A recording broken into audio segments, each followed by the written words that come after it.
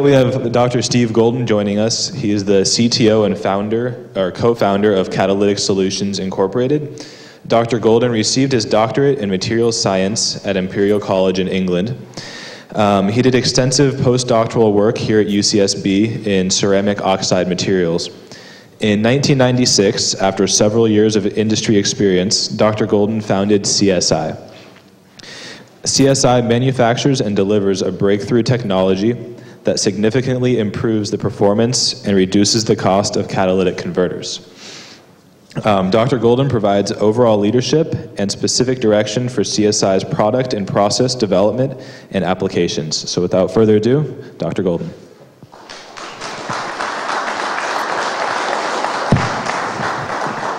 Great, thanks a lot. Very good to be here. Great that you all came in the bad weather to see and hear this. Hopefully it'll be worth it for you. So I'll just briefly kind of go through the kind of structure of basically what I'll do today. And once I've done this, you might want to leave if you're at the wrong lecture. That's okay. But this is what we got on the slate today. And my main focus, actually, which I'll come back to probably fairly frequently, is to look at the people aspect of what it is to do a startup and what really drives a startup. And obviously, to do that, I'll go through some of the basics of who we are, firstly. And then secondly, really look at the stages of growth of the company. We started in 1996, so 8 years later, what's happened basically, and really stressing the point of sort of how we've grown and what kind of stresses that really presents to the people and the people aspect of the company. And then thirdly, and sort of finally, really a look ahead for CSI in terms of what's going to happen in the future, the kind of growth that's in front of us, and really again trying to drive back to what's key in terms of how we can build our team to meet those challenges. So it's going to be very much a people-focused aspect of what makes a startup work. And so we've been very fortunate in the kinds of people we've been able to attract. And so that'll be the basic story today. Who are we? What do we do? What does a startup do? And so basically, what are we doing now? And to kind of paint that picture, to really sort of tell that story, I'm going to go through three elements pretty well over and over again. You'll be so bored of this by the end of the talk. But the three are basically, what do we have? What's the thing that we invented that's so important, or that we think is so important to these various sort of companies? And really, secondly, how we connect that sort of platform to the opportunities, which is kind of a key linkage. And then thirdly is looking at the market-driven opportunity. There's really three aspects to this. There's the thing itself, there's the materials technology, but we have to try and connect it to a market. So there's really three things there. And if you don't see three things there, but only two, then I'll hopefully try and move you forward to see sort of three aspects to this. The founding business premise, it's almost so simple that it's almost kind of meaningless, actually. It says, we have this advanced materials technology, which I'll hopefully be able to sort of go through with you today. And we're going to try and apply this technology to solid, real, big markets. No fuel cells, nothing that's not really established. And this was the founding premise. And I kind of came at this premise, which is really very simple, from some years working for other startups before I started CSI. And I was trying to develop new technologies for sort of new markets. And you have these two new things. And there's a third new thing, actually, which is the new company. And three new things in any kind of situation is probably too many new things.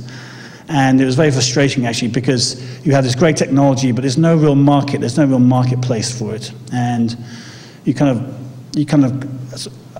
stick in with it for a while, but there's something wrong with this picture, right? So the CSI thing was to take away one of the variables and say, I'm going to take this materials technology and sort of really try and appoint it to very large customers with very real markets.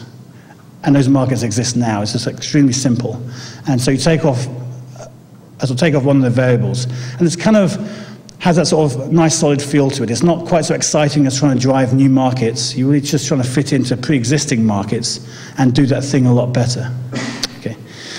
And so one of the things that you do at the startup phase is this little connection that you forge between the thing you have in terms of the basic technology platform and these markets. This sort of link up seems so obvious. It's so obvious that surely it's been done before, right? Because everything's been done before. There's nothing new under the sun. There's all these big companies out there with vast teams of R&D people, and surely they've done this before because it's so obvious. It's so simple and obvious. And what you realize over the following years since 96 is it's not obvious at all to most people. And you become used to it and feel it's obvious, but it's completely new, and it's just a simple connection. And actually one of the themes of this whole field actually is that it seeks to link up physics, chemistry, chemical engineering in this broad term called a material science, and it really looks to apply it into the commercial world. And that really, for me, defines materials technology. It's taking material science and then linking it up to something commercial. And it's that linkage that's really the start of the company, start of any company, really. And it's very important not to be from the industry, right? I started out this company not knowing anything about the major market we were trying to apply it to. That's very convenient and actually very important. And you can smirk and say, well, it's kind of, you were just lucky. Yes, I'm sure I was very lucky.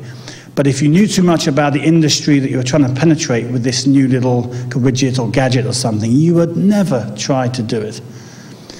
Because, 4 years into the thing, and we should be selling stuff to GM by now, but we're still 3 years away from that event, and you just have to keep sort of plowing on and really holding on to that belief in that linkage you're forming because you're an outsider.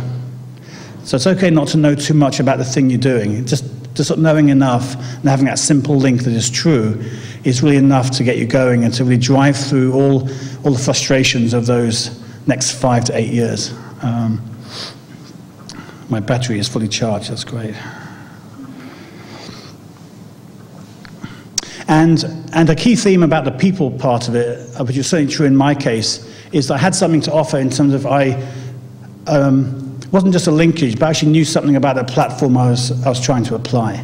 And the theme here for this great place in terms of people studying lots of different fields is your ability to really become a specialist in something. And until and unless you're that specialist in something, know something, your value in business to go into marketing and business and other things is really limited. And it's obvious to you guys because you're here to be specialists in something, to really get to the bottom of something, to know something. And until you really do that, you don't have anything to offer. CSI, GE, some other company. I mean, it's so important to really specialize in something, to get to the bottom of something. You can branch out later, and so most of my talk after this is about it's important to make linkages with other fields and to branch out. But that bedrock of knowing something, of being a specialist first, is really important. What that gives you, and what it gave me at the start of CSI, is a level of a belief in the basic thing that you're trying to sell, that you're trying to bring to the market. Because you know that, and it's a very solid foundation, when you have that knowledge, it really is a very key platform to go forward. And it helps you predict and forecast. Probably as a PhD student, you really face a lot of the time with sort of telling your boss when this result is going to happen. That's certainly my experience doing a PhD. You always are forecasting something 3 to 6 months ahead. You had the facts and the data, but this guy was always wanting to know what's next and when you're going to do this part. So you're always forecasting, actually, as a sort of technical person. It's not just about the facts, it's about forecasting forward to what's going to happen next. And that's making a connection, having a belief system for what will happen when you don't know it yet. We'll come back to that theme during the presentation. So it's important to have a big market. If you're going to do something new on the platform technology side, let's point the gun at something that's really real and big. And the first thing that we started with here was this whole wave of, the whole broad category of markets in terms of a sort of three-way catalyst for cars, diesel catalyst, the whole world of this, which is about $8 billion a year. That's sounded pretty big to me anyway in sort of 96. It was a worthwhile, big, fat thing to point a gun at. And there was going to be converters on cars because the EPA is always tightening the emission standards, and it was just going to get bigger and better. So it was nice and solid. The thing was, did this platform I thought was going to be relevant, is it really going to apply to this big market? So as a forecast, and I'll go into sort of some of the details. Basically, when you make a catalyst, as sort of some of you may know, by the way, you all have one on your car. So right under your feet, somewhere below the car, there's a catalyst. And it may have $100 of precious metal, it may have $300 of precious metal, but it's expensive. And the reason why for all the cost in these things that you have on your car right now, unless you have one of our converters on certain vehicles, which I can describe, is that the thing sinters at high temperature. These small particles grow and sinter to very large sizes, and that means the surface area is now very low, so you need lots of precious metal to really drive the reactions. So the platform that we brought to this, which I believe was relevant, was keeping things small. If you can keep these small particles of oxides really small and drive large amounts of surface area, you can really greatly reduce the amount of these very expensive components in the converter. And that was a very simple kind of connection. Keeping things small at these very small sizes, even after high temperatures, you can really limit the amount of cost in these things and still have high performance.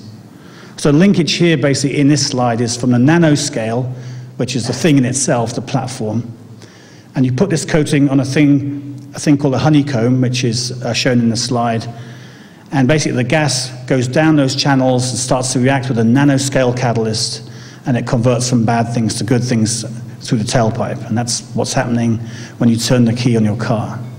And it's those little particles in the catalyst with that high surface area that's really driving that reaction. That seemed pretty simple. The question that we then had to work on was how to convince Honda, GM, and Ford that we really had something and they could sign off on that.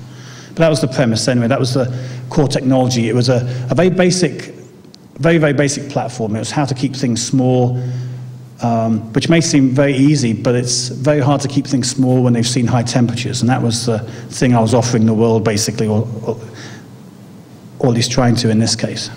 Small is beautiful. And the result is that you can minimize the amount of precious metal. On the y-axis is a typical sort of relative scale, but looking at a thing like a F-150, which has $500 of precious metal on it with a current design, you can go from that to, say, $50 or $60, and someone like Ford's going to look at that difference of several $100s and get fairly interested. If only it were true. And so you spend some years with Ford engineers trying to convince them that what they can only dream about is actually true. But this is the basic kind of business model. It's saying to the car companies, in this case, we can offer you a catalyst for your vehicles that's going to offer you this huge sort of cost saving. And most big companies like Ford and sort of General Motors and Honda can really see that and sort of see the value. So the value was very simple once you boil it down to the basics. Okay, so I'd like to go a bit more into this whole connection thing, which is really the basis of this talk. It's being very clear about the sort of technical argument, and I've sort of gone very quickly through that today in terms of the importance of keeping things small, even though they see very high temperatures. And it's really helping people to understand that, because the first thing you do when you have a startup, at least what we did, I tried to raise money. And when you're raising money, you're going to some local people in this case, and we're very blessed to be in this community where people have the vision to really help fund startups. But you've got to try and describe what you're doing. You can't, it's not just a black box. You've got to communicate three things. The platform, you've got to really be able to describe the major markets that you're trying to address with the platform. And the third thing you're trying to communicate, there is a third thing, is how these two things are related. That the platform actually is going to make a difference to these customers in these markets. And you've got to go to these people and explain what you're trying to do and so why you need their money. And for someone from the UK, it's still a slightly odd experience to know that based on your forecast of telling someone something and a thing called a business plan, they're going to wire you lots of money into your bank account on the basis of some promise. I mean, this is still an amazing cultural fact of this state and this country, that people can can really help to build the economy through the growth of these companies, really based on an act of faith. So you're trying to communicate something to people, you're trying to convince them of something, and there's these three things you're trying to convince. And the best thing they can do, because they're not very technical normally, is to at least understand the market opportunity. Go and talk to GM, go and talk to Ford Motor Company about their needs. So they come back 6 months later and go, yeah, we've talked to someone, GM. Yeah, God, if you really had that, they would really buy lots of it, you know. And so you just move that process to really being able to analyze the market opportunity. And the other thing that starts to happen once you start getting funding, which we did, is you actually start talking to the customers themselves. And again, it's a bunch of people. You know, there's not such a thing as GM or Ford. Ford is a vast company of lots of business units and sort of people and managers. It's this engineer who has the global responsibility to source the catalyst on this vehicle. And it's a person. He sits in a very small office, and they give him a cell phone now so they can thrash him 24 hours a day, basically, for being this key sort of champion, this key sort of sourcing person.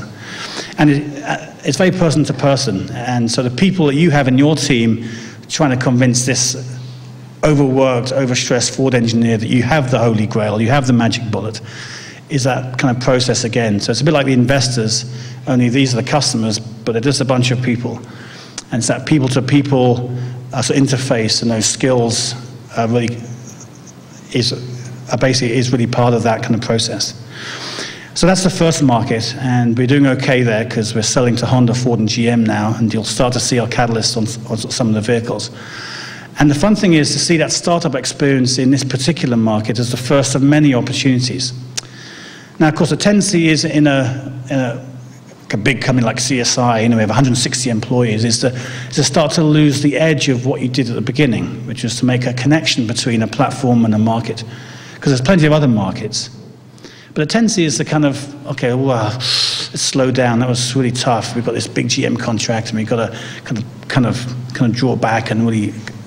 But actually, there's huge second, third, fourth market opportunities there, which are very big as well. And you shouldn't wait for those, because someone else is going to come in. So the key theme for us moving forward is to maintain that startup culture in a company that's starting to grow and become a bit more big and clumsy, basically. So the goal. My goal really for the company is to try and look at these new opportunities and still drive that same sense of startup experience, even though we're not a startup company anymore, but drive that connection through to new markets. And to be that balancing act with the people focusing on the process and admin and sort of HR and all those good things is to really drive that fundamental connection towards new markets. And it takes a certain level of confidence and sort of belief in what you have to really do that again and again. And that's part of the fun, actually. A kind of plug for the local community. People talk about California, and it's kind of a mythological place to some people's minds, but this local community is not a sort of mythological place, it's a real community. And we started life in Santa Barbara in the first 3 or 4 years. And that early 3 or 4 years of getting funding, of meeting people that could share the vision for the company was really amazing to me, that in this place you could have that group of individuals and to start to tap into those local people that could really see the vision for what we were trying to do. That's sort of pretty amazing to have the vision, but to try and convince someone else of that, and for these people to really get on board and to be involved in the process. And not just to hand you the money and sort of leave, but to be involved in sort of helping you to manage the process. So that's an amazing thing of being able to do this locally. And of course, this place, you know, this university is all part of that community, because the excellence of the science community and the other fields here at UCSB are so kind of great now in terms of sort of standing in the world that we can tap into that expertise. We have a big sort of outsourced research department. It's called UCSB. And we can't afford to buy the equipment and to bring on people with the talent that is here, but we can network and fund programs and sort of talk to people as part of the community. So I can't stress that enough. This couldn't have happened anywhere else. It's a very unique kind of accident in time and place, and the place being here, really. It's pretty amazing. Plug for the company. I can't do this, apparently. I can't really plug CSI too much in this, but you know, we're a very successful kind of some mid-sized company now, and this is the kind of thing you present when you tell people how wonderful you are. But we have a very good fortune in sort of some of the companies we've worked with, and I'll come back to that point, is one way to define CSI is in terms of who we work with. These people call sort of customers, the sort of dreaded customer. They really are what we are. The good customers, the Honda, GM, Ford, and other people, really drives our business, and really forming a partnership with these people.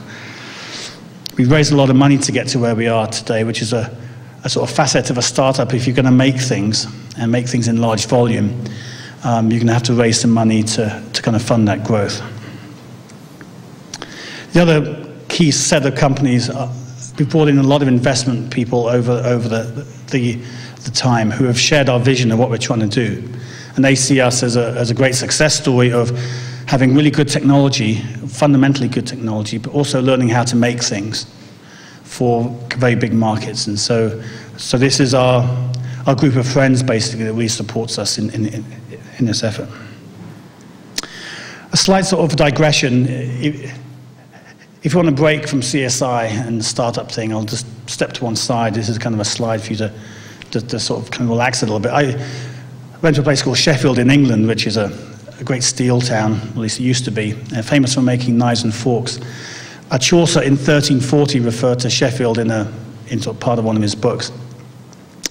And the key thing there is kind of why, Sheffield's kind of a place way over in England somewhere. You've probably never been there, but it's a key example of someone making a connection, or a group of people, actually a bunch of individuals in this case, making a connection between things that were local. In this case, coal, which they could form into coke for the blast furnaces, lots of iron ore, and lots of water to drive the mills, to sharpen the stones, to sharpen the cutlery. If you sell a knife, it's going to have to be sharp.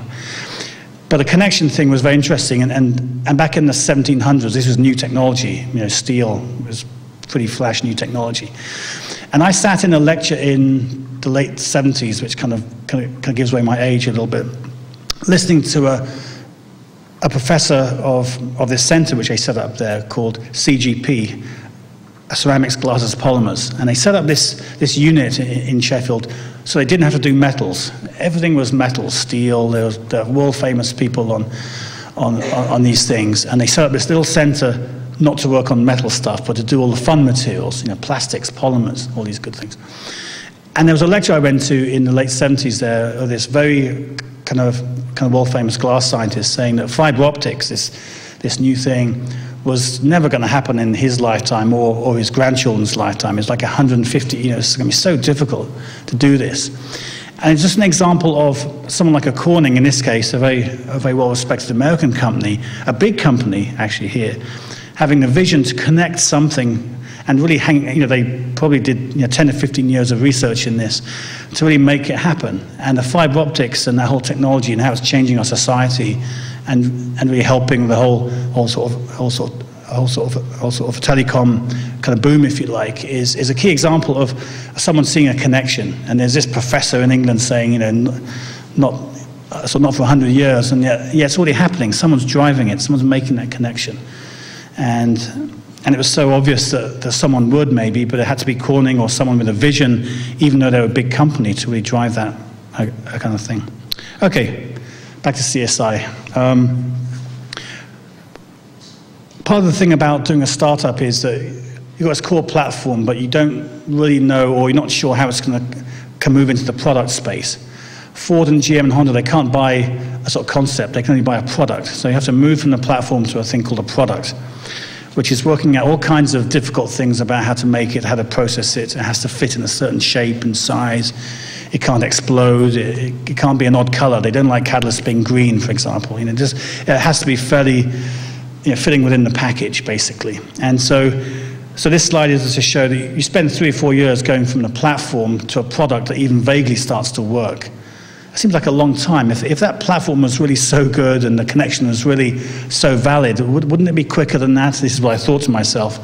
But actually, no, it's probably the going rate, actually, to go all the way through to the product definition, which really starts the company. So 1999, we started talking to Honda. We thought we had a product, not just a platform. But gone from the platform, which I showed you, the little slide with the sort of nanocrystals. And we had this converter. We had this actual product now. And that's really the start of the company. You have to fund in 5 or 6 people for those 3 years just to get to the product level. Honda, I looked at the unit, they did some testing, it took about a year, we did a couple of iterations, and in 2000 they sent a team of 15 people over. I just moved to Oxnard at this stage, and we had 6 employees, and they sent a team of 15 people from Japan because they wanted to buy this. Actually, they wanted to buy us, but we didn't want them to buy us because we wanted to work with the other kind of bigger car companies. So the story goes that, we sat down, and the thrill of that moment, the absolute thrill of that moment of having a real customer coming in and sort of wanting to buy a product, because they see the vision you had as being real. They've made a connection to see the value of this thing.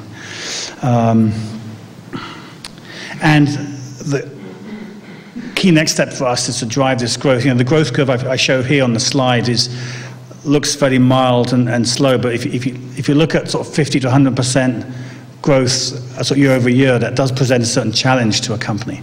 There's certain things have to happen to allow that growth to occur.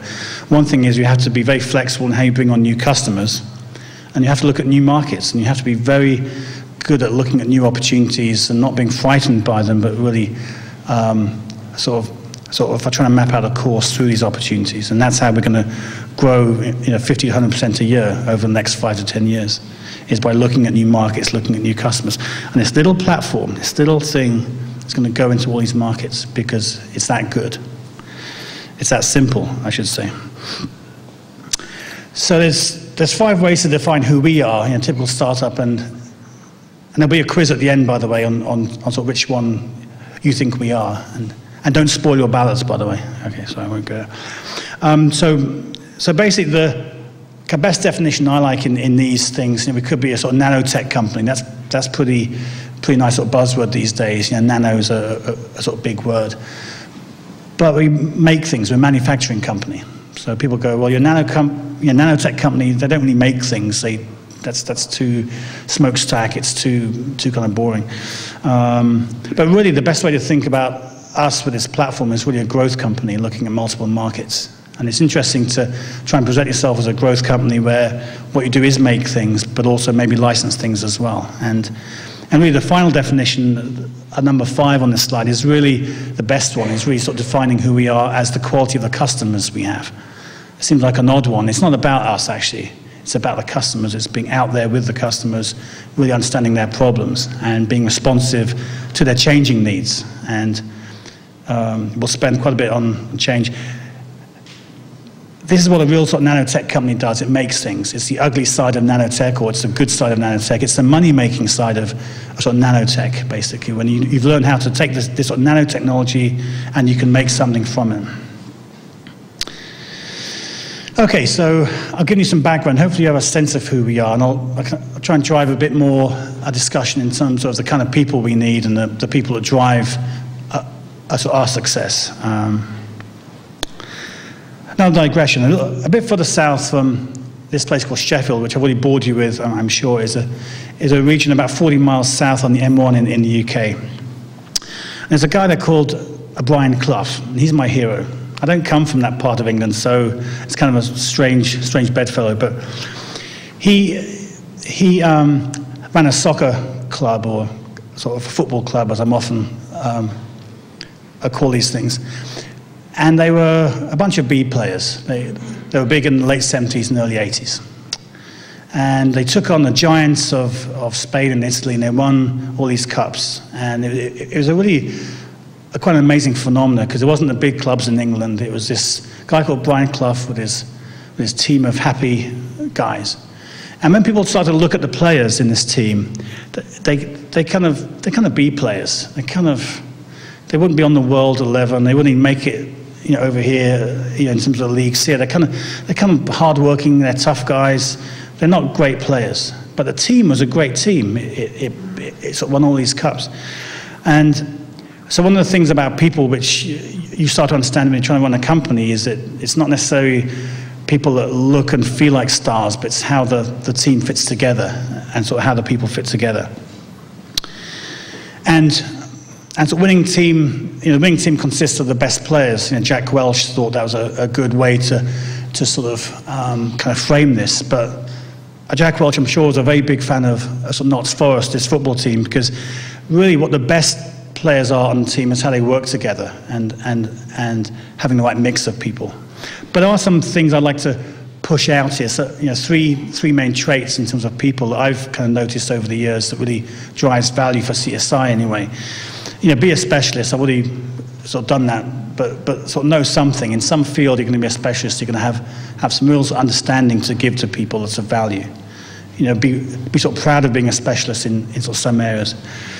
And of course, you need all the personality in the business world. You need a lot of personality. You need some of toughness, perseverance, energy. These are things you have right here at the school to survive this wonderful place in terms of getting your projects done, I'm sure. But these things multiply when you work for a company in terms of those sort of personality parts. And so be a hybrid. So I've said be a specialist, and now I'm going to sound very sort of confusing in terms of saying sort of be a hybrid. What do I mean by that? It means start off being a specialist and to understand that, but understand the linkages and the connections of that specialization to other parts of the business, marketing, manufacturing, whatever it is. Make those linkages, and your value escalates by a factor of 2 to 3 to 5 to 10 in terms of the value to the company. I have a lot of sort of technical specialists working for me, and I have some fantastic hybrid people that really drive value because they're confident enough to go and visit the customer and sort of present what they're doing and get into a 4-hour sort of Q&A session with the Honda engineers when you're feeling jet lagged. That person's going to go somewhere. But it comes from a core belief in terms of knowing what they know and being a specialist, but being able to go to the next level. So that's this hybrid idea which really drives our company and really drives a lot of companies. I don't want a separate marketing person doing that. May not be optimized in terms of you want the technical know-how, you want that belief and that confidence in that person going into a customer, but then they can work with that marketing, in that marketing situation. So just a little bit more on the people side, the employees of a company. Of course, you can look at the people, you can look at the partners, you can look at the people at the customers, but really the people that drive CSI in terms of my group, where it will become $1 billion company through this growth year over year at some point, is really people that can make predictions. And so when you're doing research, you're actually always making predictions as to what you're going to be sort of doing in the next 3 to 6 months. And that's part of your life, really. It's sort of forecasting. And so most of research in the corporate setting is like kind of forecasting what's going to happen in the next 3 months or the next year's budget, and that kind of thing. So you're always going outside the facts, basically. Having a lot of confidence so that when you fail, you can kind of keep sort of believing in the basic premise of what you're doing to really drive through those failures. And you're selling to people. When I say selling, I don't mean that in a negative sense, but you're trying to convince a customer, which is a set of individuals, basically about your product and what you're doing and your project. So that's a key skill set. This growth thing, so we've got the 4 markets that we're looking at on this slide now, which really kind of paints a picture of a lot of complexity. And if you take any one of these kind of segments, as auto, catalyst, diesel, energy, these are very big companies with a lot of changing demands. And so this is kind of going to look like a very sort of chaotic a company in a kind of good sense of really looking at a lot of growth. And so how to manage that in a team and to lead that company is obviously very, very difficult. But the thing to do is to drive that connection in the startup mode in each new business unit. It's a whole nother startup. It's in the same company. It's still CSI, but now you want to really build up that startup feeling and that experience in each new business opportunity. So this is where we are. If you're driving down Highway 1 towards sort of Malibu and down the coastal routes, you can stop by and say hello. We're just off Highway 1. I'm about 45 miles from here. And this is our big sort of outsourced research center. It's such an important facility for us.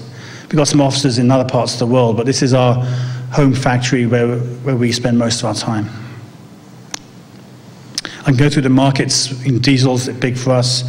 Putting catalysts on gas turbines is a very big growth market that we're moving into. In this case, these are a small number of very large catalysts, but they're very important in terms of controlling the NOx on these important things.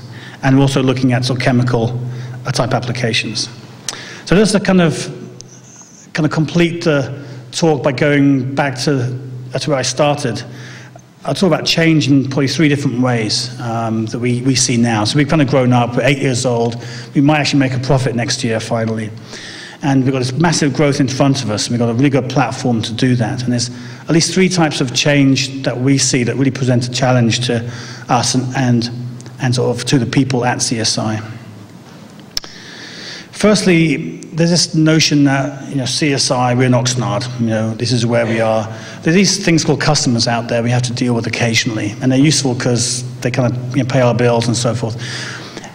Oh, well, okay, that's not so good, so we need to face outwards, we need to face the customer. But that's not really enough, that's not really what we need to be. We need to be out at the customer, we need to be out there literally at the customer, pointing in. So on the right-hand side, I've shown a more true picture of what it takes. Because you're looking at customers in a very changing world.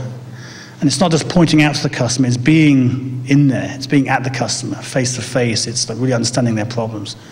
Not just sort of heading back to Oxnard because that was, real life's a bit complex out there, but really getting into their problems, really side by side. So that's one part of change you start to realize, is that people want sort of a nice stable life. They want a nice long project. It starts, there's the peak, and then it ends, and then you finish something. Working with customers in this environment, at least, one's aware of that's a luxury that very rarely happens. You start a project, you're 3 months into it, the customer decides to change the program, or that vehicle they were going to sell with your product on is completely cancelled because their competitor had brought out something else. And it just starts to speed up, actually. There's a speeding up of this kind of market environment right now. So you've got to be out there because you've got to understand these changes and get to like them. And it's quite interesting to manage these changes in terms of having a group of people working on the project to tell them that all that work you've been doing for the last 3 months, it's all changed. We're going to do this other project now. And so being close to the customer, really understanding kind of their changes, what the consumer wants to buy in terms of vehicles, for example, is very key. The second change I've already touched on is new markets. To really build growth in the speed we're trying to do, we need to look at new markets, diesel trucks, gas turbines, and the whole thing. And so that's a change, because you just got used to working with the car companies, and you think you understand how they think. You think you understand how that market is driven. And now you're talking to a whole new market segment. And they've got completely different rules, completely different boundary conditions. And you can say, well, we just got used to the car companies, now we're doing some whole new thing to drive value. But it's the world. I mean, it's being responsive to that and really kind of looking forward to that change, actually. So that's the second one. And then third is the business model, right? So we've got a business model that's pretty straightforward. We make catalysts and we sell them to car companies, to sort of diesel companies and sort of so forth. And the thing that we make, we actually bring through all the way from the platform to the product stage as well. So it's all nice, it's all tidy, we've got our hands on everything, right? And we kind of ship the product to a canning company that puts it in a metal a can that goes on the exhaust, and it's all pretty sealed up. It's a nice simple business model. This is CSI. Well, what about this model? This is also CSI. So if we're going to drive value in certain other industries, we're going to license our technology platforms to other people to make the catalyst. And so we're going to get royalty fees from a licensing mechanism. Well, that's a whole different business model. But it's a growth point, it's a change for the company. We've just got used to the manufacturing thing, and we've got all the teams, we've got that structure. Now we're going to license things.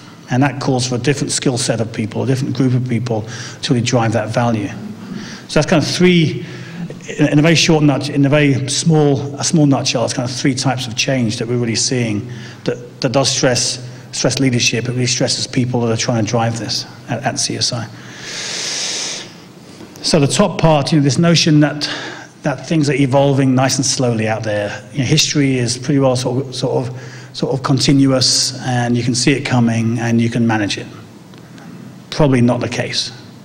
At least the world we're in, it's just doesn't feel like that anymore. If it did in 98, 99, certainly doesn't now. I mean, things are really kind of speeding up. The actual reality is this fairly sort of sudden change that you notice, disruption you could call it, and you have to be able to adapt and have people that can run that and people that can do that. There's a certain mentality, a certain mindset. It's actually fun, actually. There's never a dull moment. And you've got to come into the chaos and make some order out of it, but not too much order, because there's going to be some other changes around the corner. So the notion that there's some nice evolutionary thing to kind of hang your hat on is kind of stable is probably not where we're at anyway. There's probably plenty of big companies that are much more stable, but I would argue that the good big companies like the GEs and so forth are looking at change very aggressively to manage growth.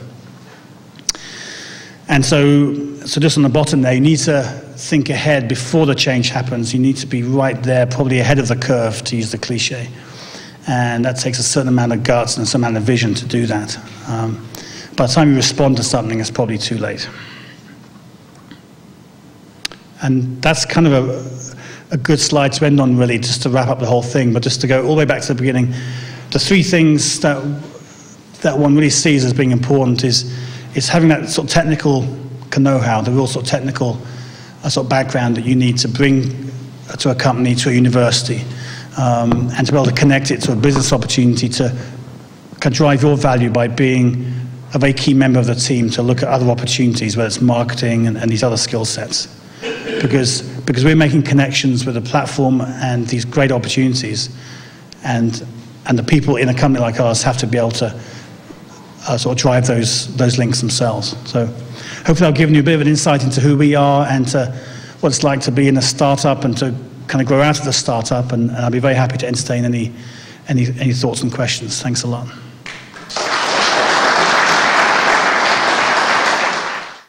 Steve, I was just kind of curious, from the time that now you've got a stable product, you're manufacturing hardware and getting out the door, how much do you spend in R&D on the next wave of products, the next innovation, or what's coming up around the corner? So kind of in terms of headcount, if you think of it that way, we have about 160 employees, about 35 in R&D, because you have a lot of sections of the company looking at manufacturing's operational side. So, and to sort of, so look at the dollar value of that, you think, well, that's tiny compared to the big companies, because the big companies, it's spread extremely thin. The big thing they have, it's spread extremely thin. So actually we have a lot more intensity, actually, for us, even though it sounds like a small number of people, to compete with the big guys than the big guys have. And we're always looking at ways that we don't need to emulate our competition. They've got 150 people on this project, we've got 6. It doesn't sound right, it doesn't sound fair. We actually don't need 30, actually. It's about what you do and how you structure it. And so the thing we're wrestling with at the moment is how we escalate the research budget to meet these new challenges of these huge growth opportunities, but to keep a very tight lid on sort of cost expansion in this critical phase. So it's a balancing act, but it's all about being efficient and having these teams really working efficiently together. Any other questions?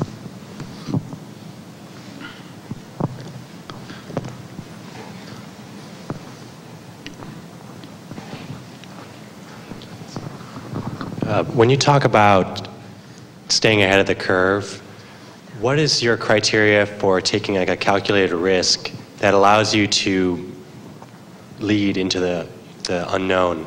Right, there's two kind of things going on in that calculated risk. There's what you can do on the process side. There's great tools and ways to analyze potential opportunities. And that's a very solid thing you have to do. You have to try and use the tools that are there to kind of do that. The flaw with that, or the shortcoming of that, which means you need to do other things, is that, by definition, this is something that's a small cloud in the sky, not a storm yet. And you can tend to analyze big things, but the tools themselves have to try and forecast something that's not here yet. And so you start getting into other qualities in terms of gut feeling. Is probably a cliche on that one, but in terms of those linkages and certain amounts of intelligent kind of guesswork, actually. And it's almost a feeling as well. It's kind of, this feels like something we should do. And that's not enough in itself. You still have these other tools and ways to analyze situations, but you can't do it by the numbers. It's not a numbers game. Someone's going to have a vision and have some level of leadership to step in and make that connection and bet on something. So it's kind of a combination of those two.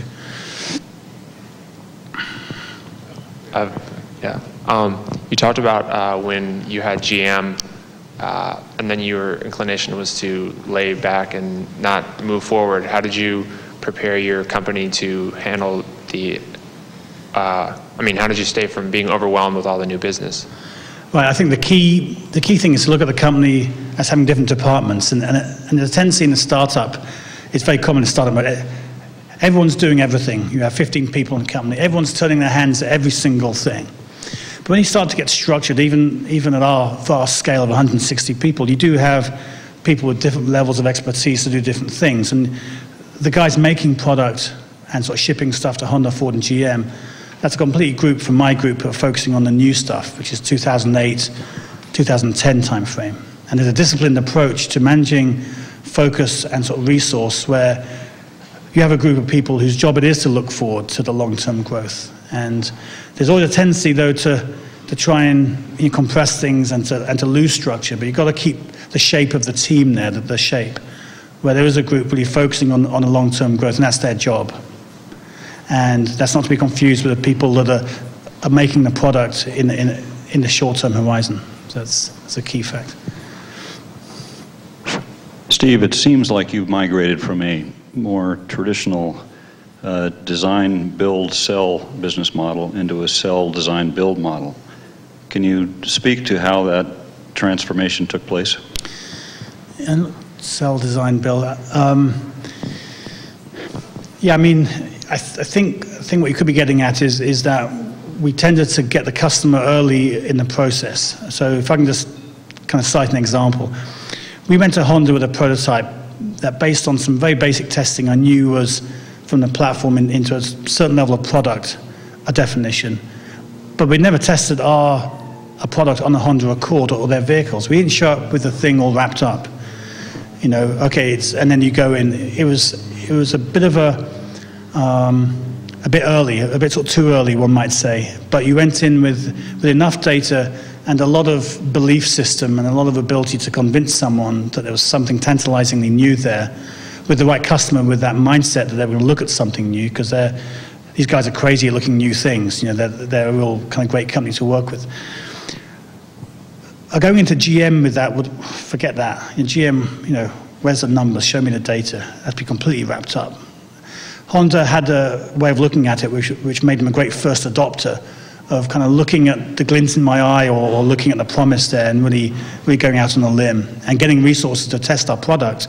And we had basically no data, you know, very little data to show them. So I think it gets to the different types of customers you're dealing with, and it gets to their level of need.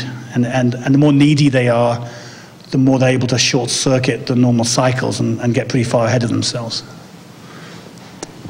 More questions?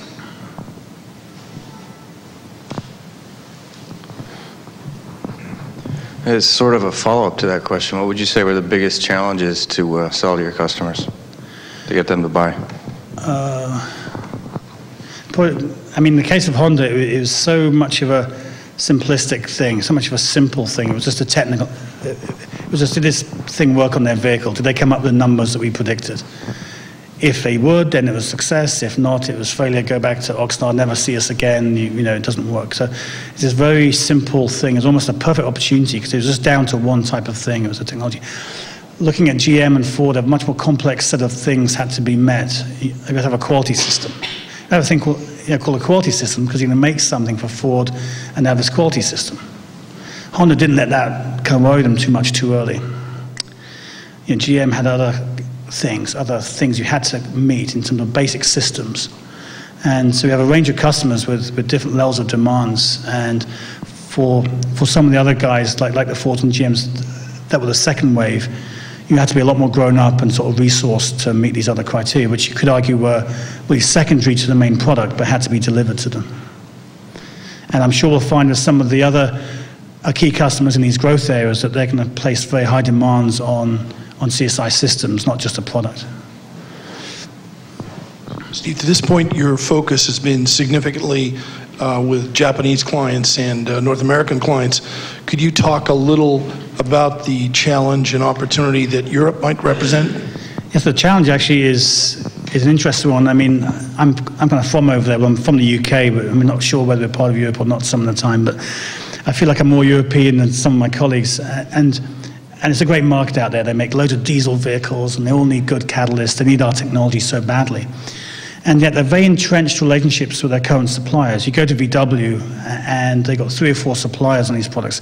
And they built up these relationships over 30 years. And it's going to be interesting to try and analyze the different customers as we build that strategy to really work with the right customers. And it may not be the biggest customers. It might be a Honda-type customer first over there.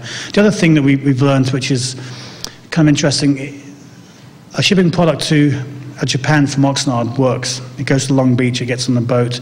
It takes 4 weeks somehow to get over the other side of that big pond. And that's a flow that's kind of good for the whole sort of Japanese trade stuff. Europe, it has to be made over there. So we have this extra complexity of just as we're going to make money next year, to think about the growth of the operations of CSI to kind of meet the demand. Because what if they love our product, and they probably will? The next step is to unveil or plan to build a factory, probably somewhere in sort of Poland. These days is the flavor of the month, to address their needs. And you look at the complexity of trying to map out a whole new facility 6,000 miles away, and you start to try and get really clever with how you're going to do that. And so we're analyzing different ways in which we can partner with people there to really drive that sort of operational complexity to make it slightly more sort of manageable, basically. A couple final questions. Steve, what strategies are you using to protect your technological edge? Do you have patenting? How are you trying to keep your competitors from stealing what they already know about what you're doing and running off and doing it in a different way that's equally valuable to your customers? That's a good question. We first sold the product to Honda, the first platform, which is in 2000, which is basically the start of our competition being able to buy that catalyst and starting to analyze it. So game was on, 2000, okay, the clock's ticking. They're all buying our catalyst and sort of analyzing it. They're writing reports to Honda saying they don't really see what's in there. And you wait about 9 months to a year, and you kind of expect them to be clever enough to back into what's in the technology, because it's just a bunch of crystals and phasers and stuff, and you can analyze these things, and you can probably back into the process even. And what was interesting was, after about a year of not sleeping very well and being pretty nervous, we didn't really get any feeling that they could be bothered. Maybe they were looking at it very hard, but didn't really kind of unlock the secrets through that route. And so part of that has had an effect on our IP strategy. I'm not going to disclose what they can't discover themselves, and the patent is only the start of how you protect the technology. It's not the end of that. So we kind of have a fairly good balanced approach in terms of different segments to look at how we balance our trade secrets in this core market, basically, versus other types of approaches which are more normal in other growth markets. But basically, sort of having a patent issuing is a form of disclosure, and you normally patent your best stuff, and so now you've given a blueprint to people to try and work around, and so that's led us to be fairly pragmatic, I'd say, in terms of that balance. The automotive industry is well known for pressure on your price margin. Like, how do you expect to deal with that in the future? So probably the most extreme case is sort of something like a General Motors is probably the paradigm of the cost squeeze. They're going to save another half $500 million next year, and it's going to be through the supply chain. And so they're the prime example of the squeeze being really on now, and it's tough for people with sort of very low profit margins. For example, sort of people in the sort of tier one space, and so GM come knocking for the cost save, and hey, we're not going to give the product away, and that pressure is pretty intense. The only way out of the pressure, the only way out, is to continue to move the product forward in leaps and bounds, to continue this notion that you have good technology. Now, good technology in this context means really something pretty unique in terms of cost-performance combination. So the precious metals in these things, which is a big cost driver for GM, you're showing them major improvements over every 1 to 2 years. And they can see you as a key partner in this effort for them to lower their cost, but it's really driven through your technology and not through as well, margins being slashed, which is the normal mode. So we're very lucky to be in this space because we have a vehicle to drive value for GM, to help them save money, but to still keep fairly okay margins, and that's all about technology. And without that, it'd be horrible. It wouldn't be too good. So it's all about those nanocrystals and so what they do basically.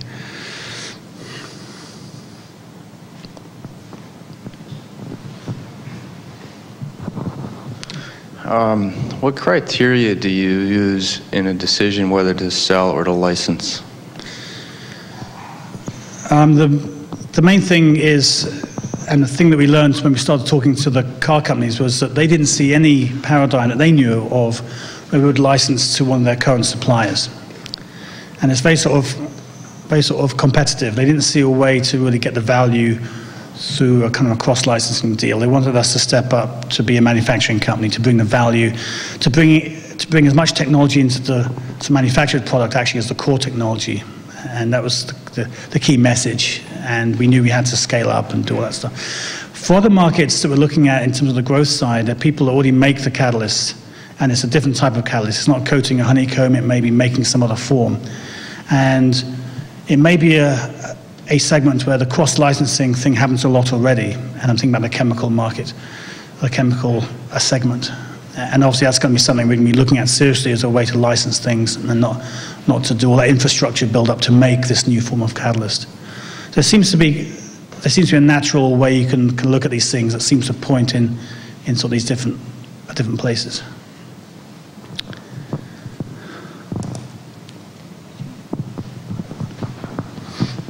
As you were dealing with the pressure as your company's evolved over the last few years, and were there times when you looked at the business model and maybe had a chat with yourself about third-party licensing being an easier life for you?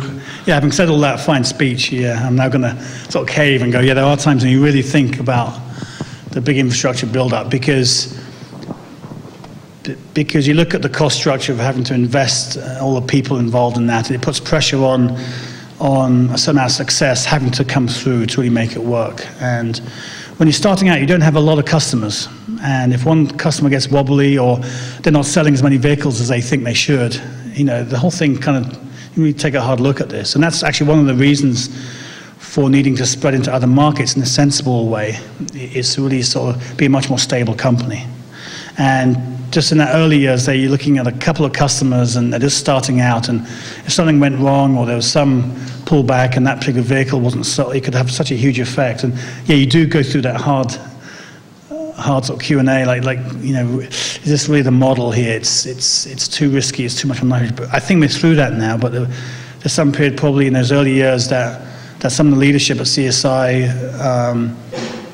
with me, who are much more experienced on the business side, really stepped up and had that leadership to really sort of stay the course on the business model.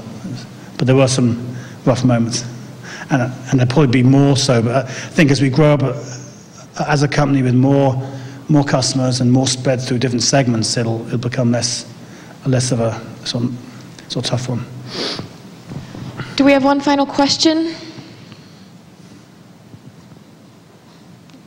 Okay, then that concludes our question and answer. Thank you once again, Stephen. Thanks.